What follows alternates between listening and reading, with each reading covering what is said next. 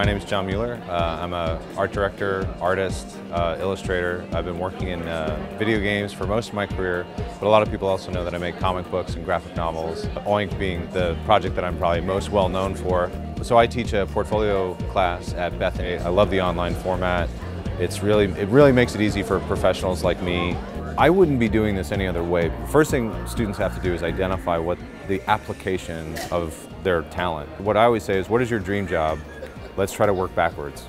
So how do you get to that, right? And it's all about a staged development. Like if somebody says, well, my dream job is to direct, Oscar-winning movies, Oscar award-winning movies, it's like, okay, well, let's back that up and sort of go back to like, all right, do we start in commercials? Do we start with a student film? What's the beginning of that? I want to work at a video game studio as a concept artist, or if I want to do illustration for a magazine like Rolling Stone, let's just back that up and okay, so how many portfolio pieces do we need? Who do we need to contact? The students do all that work. They identify their ideal job. They identify the art directors. They identify the people that they're going to have to contact to make it happen.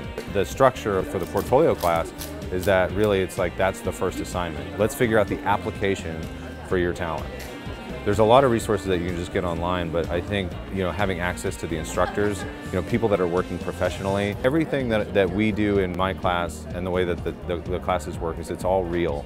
It's not made up assignments, it's not a syllabus that's just followed every semester. I structure that class so that it's real practical world experience. It's not academia. It is a skill-based career, and so people really have to develop those specific skills in order to do this job.